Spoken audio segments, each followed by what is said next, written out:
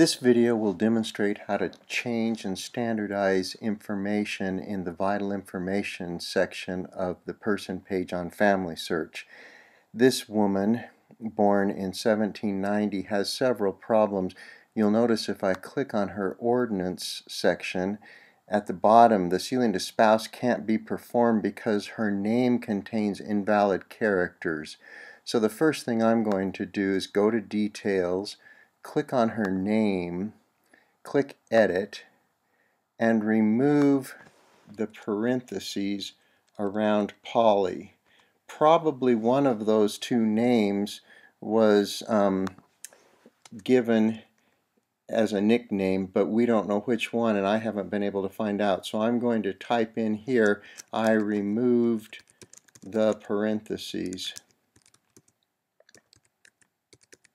and then click Save.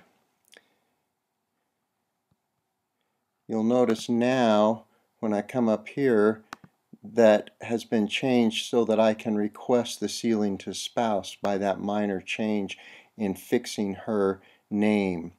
Now the birth dates and places and the death dates and places also need to be corrected. Whenever you're wanting to change one of those, you will just simply click on the blue date or place and then click Edit.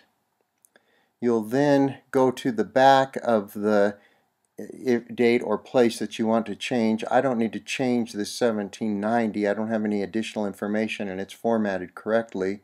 So I'm going to change the Virginia because I want United States to be there. What you do is you come and you click at the end of what you have typed and you put in a space. The computer will then offer you Orange, Virginia, United States, which is the correct formatting. You click on that, it changes it here, and the computer has a green bar that says I am reading it in that same way. You simply, in the reason box, type in standardized and then click saved. We'll do that quickly with the death date. I click it, I click edit. Now I need to change the date here because I don't want it to say June in all capitals and without the E. So I click behind the 1881, I put in a space. The computer offers me the correct formatting, 18 June 1881. I click on it, it changes. I come down to the place, I click behind the S, put in the space. The computer offers me Edgar, Illinois, United States. I click it, everything's right now, and I type in standardized. And I click Save.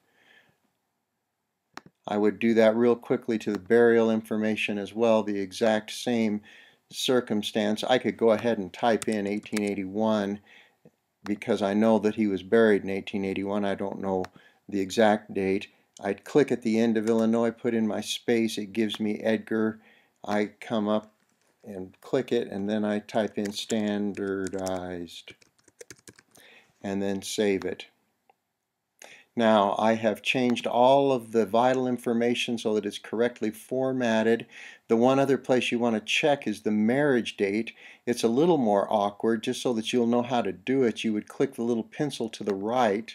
A new box opens up and the third box down has the marriage information. It's formatted correctly, so I don't need to change it, but you would click there and click edit and go through the same process if you were going to make changes. That's how you standardize information on the person page in FamilySearch.